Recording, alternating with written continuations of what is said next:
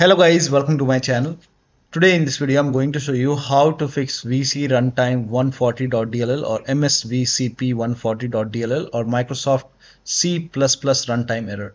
So if you're receiving one of these error message with the game, then please follow the steps shown in this video. Now to fix it, copy this link. The link is provided in the video description. Open this link in a browser. It will take you to Microsoft website. On this page here you can see Visual Studio 2015, 17, 19 and 22. Download x86 version and download x64. So you have to download both x86 and x64 file.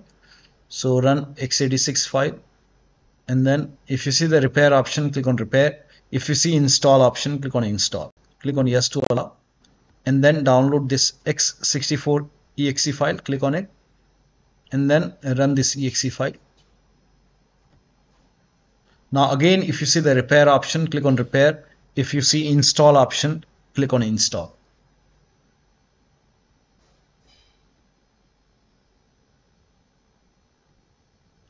And let the installation complete. Make sure both the installation are complete. Once installed, restart your computer.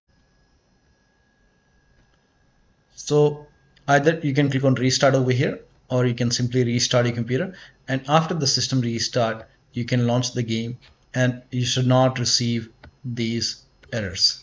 So that will be all. Thank you so much for your time, and please like this video and subscribe to my channel.